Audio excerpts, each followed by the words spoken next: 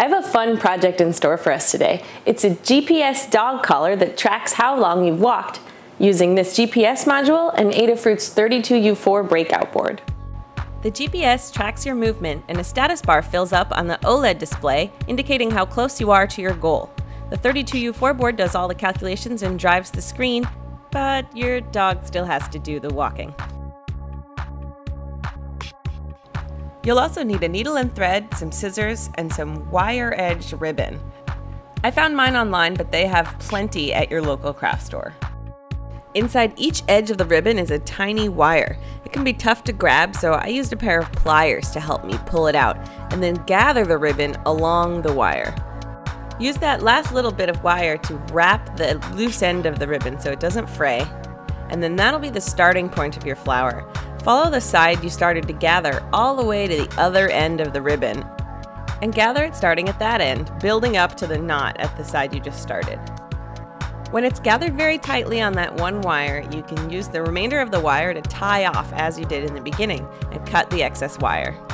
The ribbon will be sewed in a big spiral, so test fit your components to get the diameter of that very first circle with the end point meets the first round, and hold it there until you can stitch it in place. Your stitches should grab onto that wire through the ribbon, and you can continue around the spiral, incorporating more and more of the ribbon. When you get to the end, just fold over the tail so the bare wire is not exposed, and sew as normal. This hollow ribbon flower has room for my OLED display and the GPS module right in the middle. Since I already soldered headers on my OLED display, I'm going to use these jumper cables with female headers to connect it to the rest of the circuit. I can just rip off a section that's the right width for all of the headers on the OLED.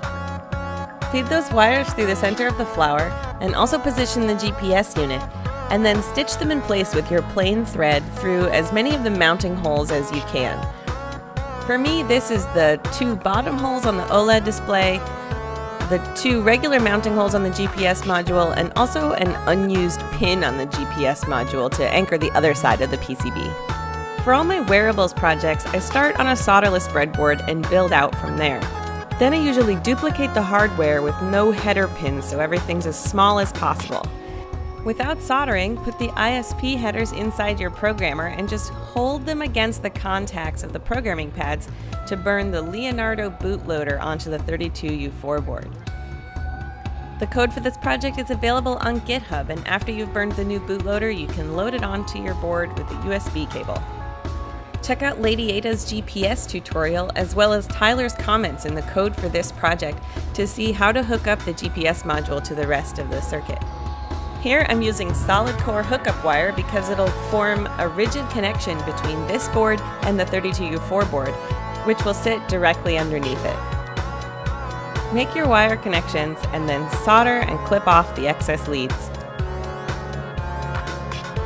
Cut off and save 1/2 of the ribbon cable connecting to the OLED display and start making those wire connections. Before worrying about batteries, I like to test the circuit on a trusted power source like a USB port or a benchtop power supply.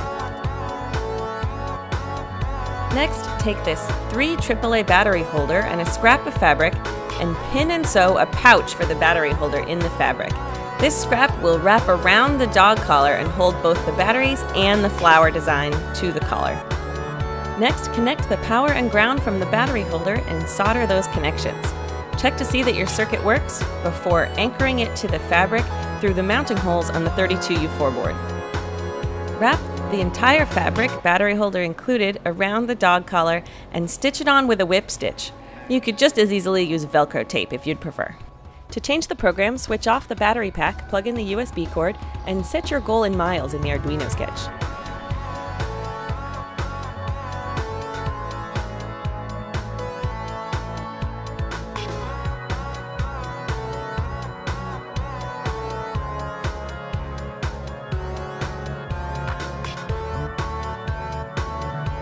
I didn't really like how brightly those red LEDs showed through the flower, so I used some black nail polish to blot them out. You could also use a piece of electrical tape.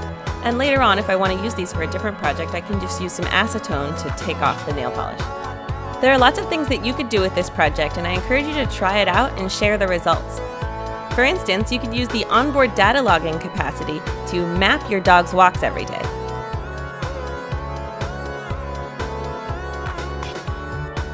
I hope I've inspired you to go out and make your own GPS project, and I can't wait to see it in Adafruit's weekly show and tell on Google+. Thanks so much for watching, and don't forget to subscribe to our channel here on YouTube.